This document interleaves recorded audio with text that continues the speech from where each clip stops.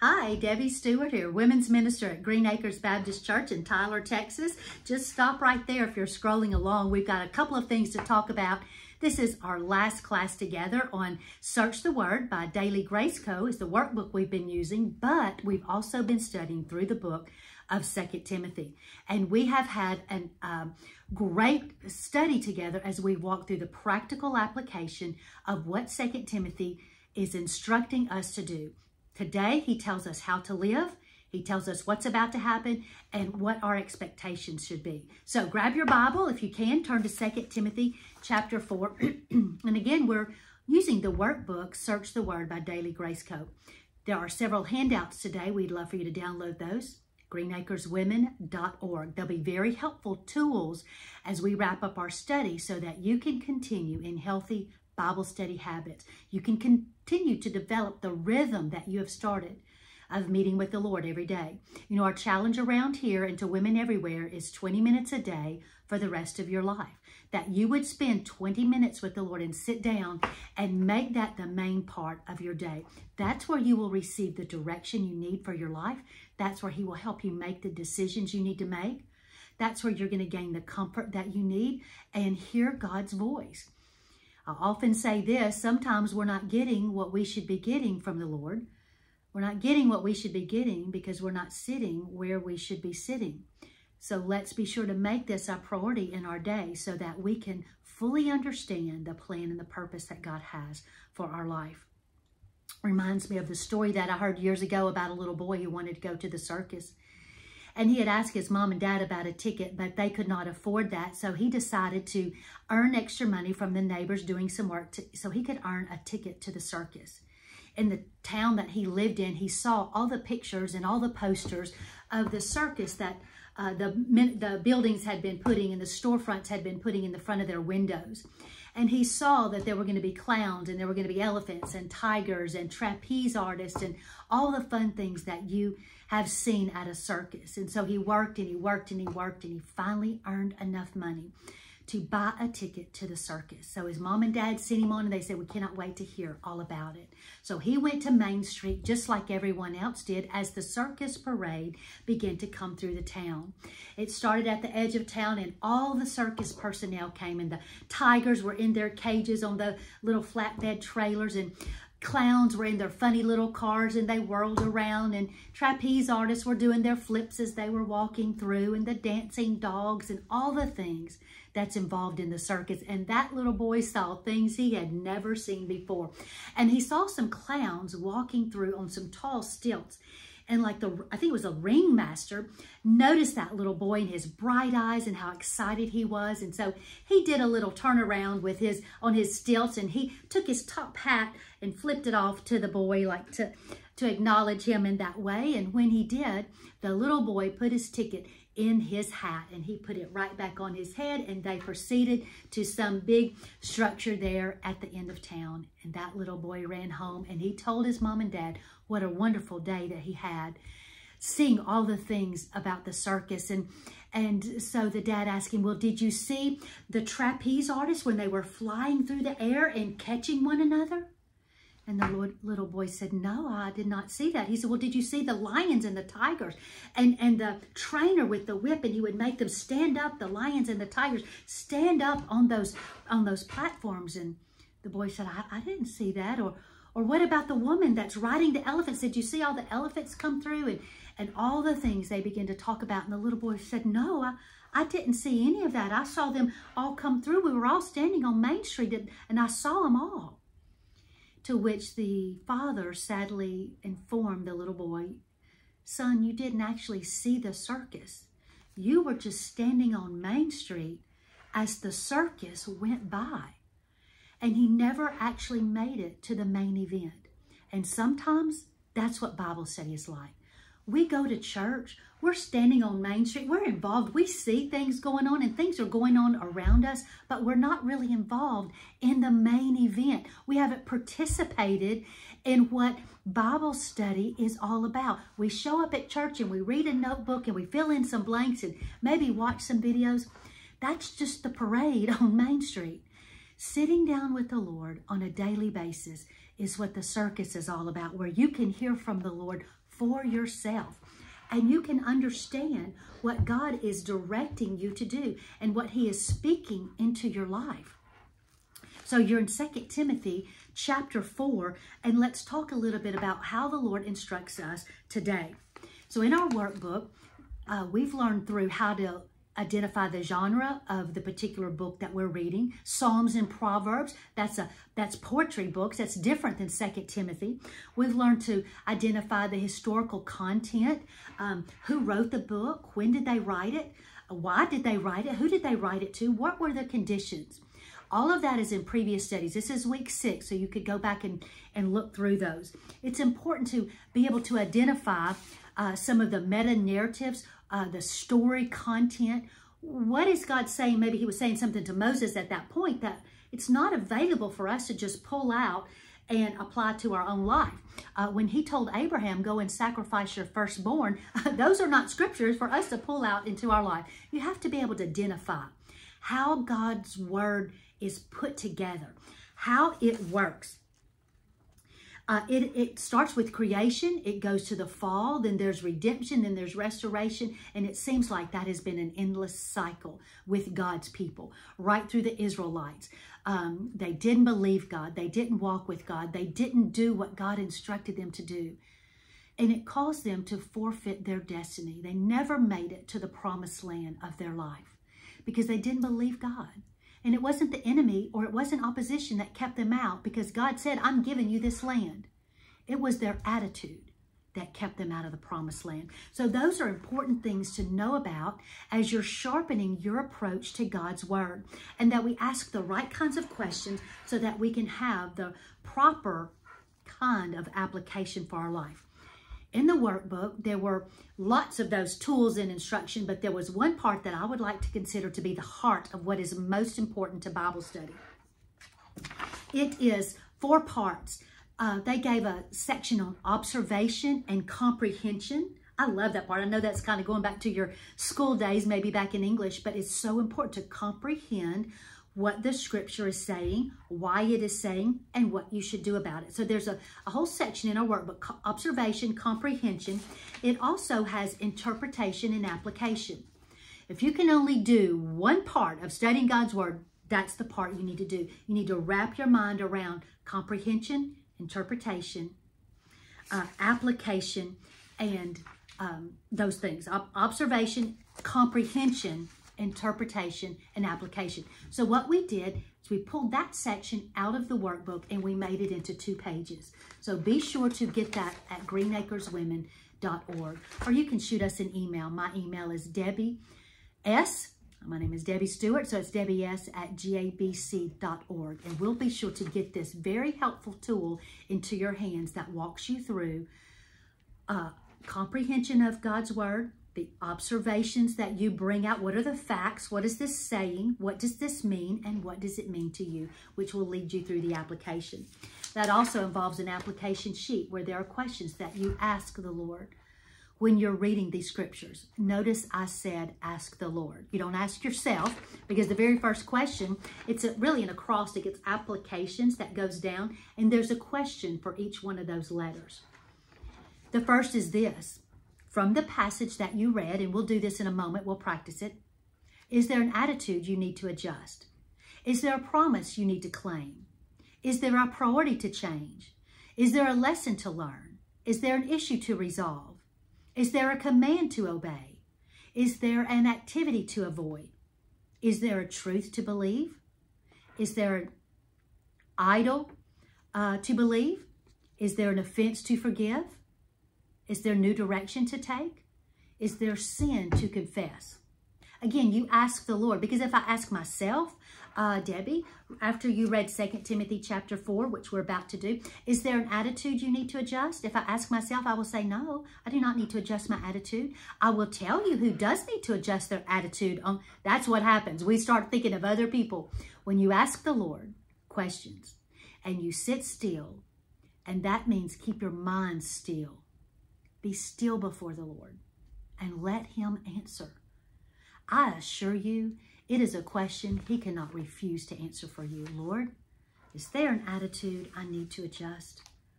Is there a priority I need to change? And sit still and be quiet. Clear your mind and focus on what the Lord would say to you through his word. He talks to those who talk to him. So sit down 20 minutes a day for the rest of your life. The Bible says in Psalm 119, verse 130, that the unfolding of your word gives light. The unfolding of your word, not the unfolding of an iPad, not the unfolding of the computer, not your phone, the unfolding of your word. We just did a mission trip to Maine, and I had a lot of time on the airplane, and I did a little research regarding the study of God's word and the reading of chapters and reading the Bible. And did you know, I discovered that recently it's been determined most Americans spend about 3 hours a day watching TV, watching a series, watching a movie, 3 hours a day. Our challenge is 20 minutes a day.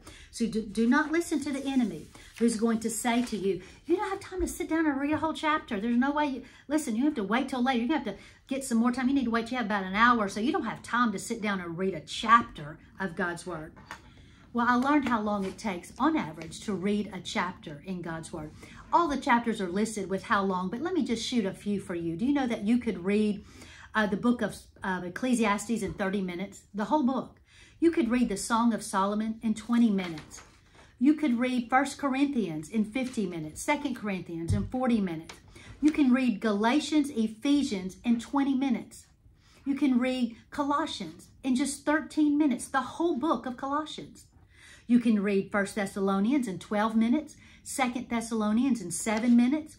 You can read 1 Timothy in 16 minutes. You can read the whole book of 2 Timothy. We're just going to read 5 verses, but you can read the whole book in 11 minutes. You can read Titus in 7 minutes, Hebrews in 45 minutes. You can read James in 16 minutes. How helpful the book of James would be to you, where the first verse says, count it all joy when you encounter various trials. And it goes along to teach about not being double-minded and how to be a person of prayer and what to do when struggles and hardship come your way. You can read 2 John in 2 minutes. You can read 3 John in 2 minutes. You can read Jude in 4 minutes. So I'm telling you, it doesn't take as long as the enemy is telling you it takes to sit down and read a book of the Bible. Sit down and read a chapter. Read 5 verses. I want us to read the first 5 verses of 2 Timothy chapter 4. Then we're going to practice some of the observation, comprehension, and application that's on our handout and on our tools today. Now, I'm reading this from New Living Translation. Your translation might have a few different words or change out the words in some way, but I hope that you'll make this very personal and insert your name where the Bible says you, because God is talking to you at this point. And so I solemnly urge you, so I'll make it personal to me. I solemnly urge you, Debbie, before God and before Christ Jesus, who will someday judge the living and the dead when he appears to set up his kingdom, preach the word of God. Now listen, I know what some of you are thinking. Oh, we're Southern Baptists, Debbie. You know, women don't preach. That is not what this is talking about. And that's the fun of Bible study. Not if you just have Bible reading, you would just read it and say, preach the word. Okay, that's not something I do. That's for my preacher. That's not what preach means. If you look it up in the original language, which you can easily do on a great website called blueletterbible.org. blueletterbible.org. You can look up this verse. You can click on that word. It has a megaphone. It will sound out the Greek word and then give you the Greek definition. Here's the Greek definition of preach, the word of God. It means tell the truth. And anybody and everybody can tell the truth. Doesn't mean to preach the word, get behind a platform to a group of people on a Sunday morning and be a preacher. It says to tell the truth. Can you just tell someone the truth of what God has done in your life? Can you tell them the truth of what you have learned by studying God's word and how it has changed your life? So preach the word of God. Now, it goes on to get very specific. Be persistent, whether, or your translation might say, be prepared, whether the time is favorable or not. Patiently correct, rebuke, and encourage your people with good teaching. For time is coming, and we are most definitely there, when people will no longer listen to right teaching. They will follow their own desires and will look for teachers who want to tell them what their itching ears want to hear. They will reject the truth and they will follow strange myths. But you, Debbie, should keep a clear mind in every situation. We're going to talk about how to keep a clear mind. Don't be afraid of suffering for the Lord. Work at bringing others to Christ and complete or fulfill the ministry that God has given you. Now, that's 5 verses in 2 Timothy chapter 4 that is full of application. But let's comprehend and understand what God's word is saying. When you look up the word persistent, and when I mean look it up, I mean look it up in the original language, but also look it up in the dictionary. One of my favorite things to do is I keep my phone right next to my study because I will ask Siri, what does persistent mean? What's the definition of persistent?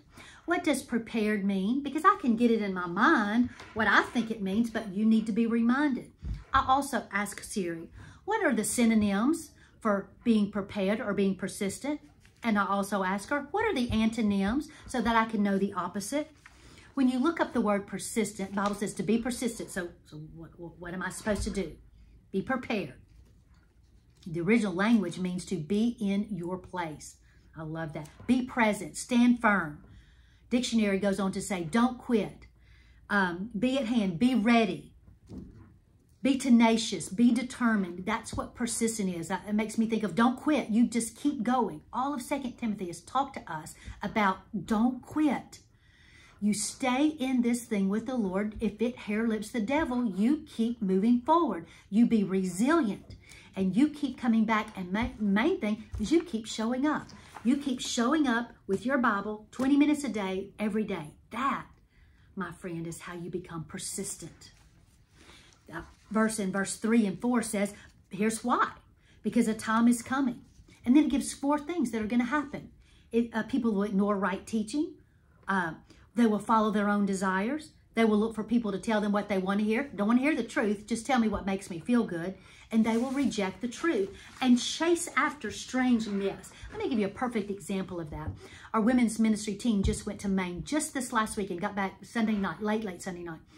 And in that area, we learned that 2 to 3% of the population of Maine in that area, we were at Bucksports, Maine, are believers.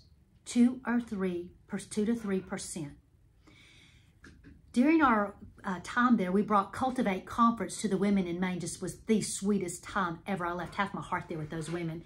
Oh, those women just absorbed it and they just took it in and they just could not get enough. No one had ever spoken to them like that, directed them, given them their tools that they needed to know that God cares about every detail of their life and how he will direct their lives. But after the conference, obviously on the plane and meeting different locals, I had a girl on the team with us, sat down with a lady on a bench as they were overlooking this beautiful bay area and a beautiful suspension bridge. And my friend Mimi was telling this woman, this local that had walked by, they were talking about how beautiful the bridge is, and the woman mentioned how many people commit suicide off that bridge because they were hopeless. Well, if you know Mimi Youngblood, you know she jumped right into that segue in a hurry. And she said, well, I'm glad you brought that up about people being hopeless because Jesus Christ gives us hope. And Mimi began to share ever so delicately about what God had done in her life and the hope that he had brought to her life and what the Bible says that Jesus did for us. And that woman looked right at her and she said, oh, I do not believe that. She said, I believe that we have energy and that we create our energy and we have different energy. You and I have different energy. And Mimi continued to talk to her a little bit about, and she had some questions and they kind of went back to the beginning of time and the woman was really not receptive at all to the gospel of Jesus Christ. But we were called to that area to sow the seed. We were called to that area to be prepared and to be persistent, to tell the truth. And Mimi was telling her the truth about what God did in her life. But this is what she had done. She did just what this Bible, this section is telling us. She's chasing after strange myths with her energy and how the world works and nature works for her and in her. And then on the plane ride back, I met just a delightful young man who had just graduated high school, and he was taking a year off to find himself, so to speak. He didn't know what he wanted to do with his life. He didn't know what his life was about or his purpose or anything. So he was on a search. He was on a quest. And this is what this passage is telling us. This is what people are going to do. They don't know the truth, and they don't want you to even tell them the truth. So Paul is telling Timothy and us to be prepared for what people are going to be believing in these last days. They're not going to believe the truth. But that does not stop us from sharing the truth. It goes on to say in verse 5, to keep a clear mind in every situation. And now stop there for a minute. You need to be thinking through, what does that mean for you to keep a clear mind? This is the time when we've learned this through these last 5 weeks together. You look it up in different translations. You look up the antonyms, the synonyms, and the definitions.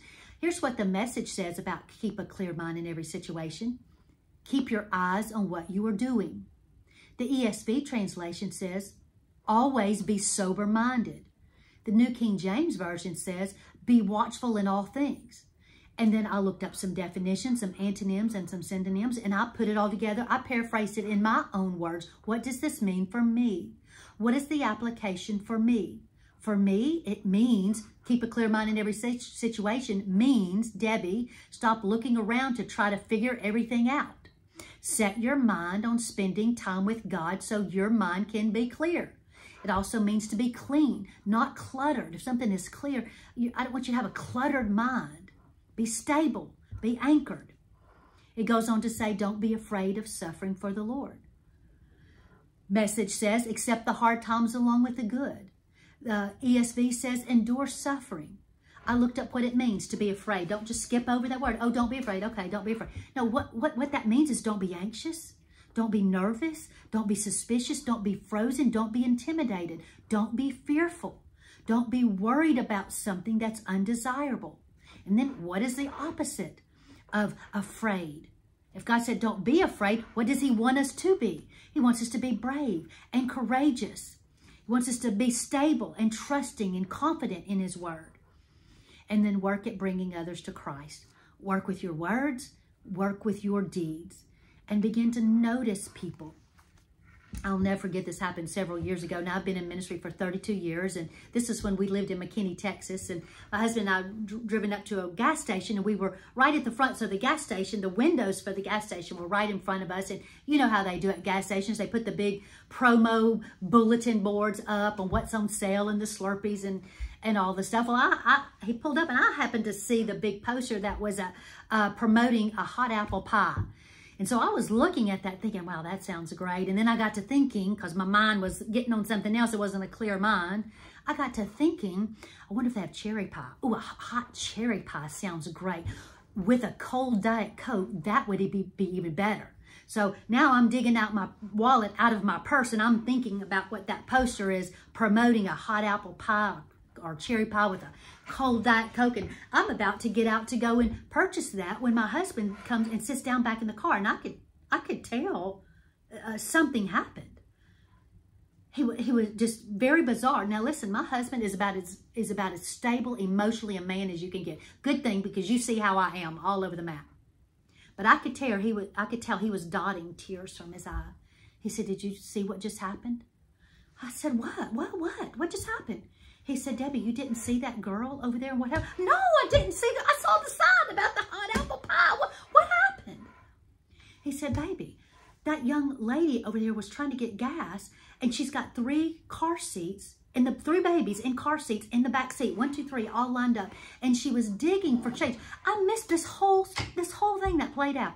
He said she was digging for change from her ashtray and her cup holder and her purse, trying to dig for change to go in and pay for some gas, and 3 little babies in that back seat of that car. He said, I just walked over and I swiped my card and I said, "Darling, fill it up."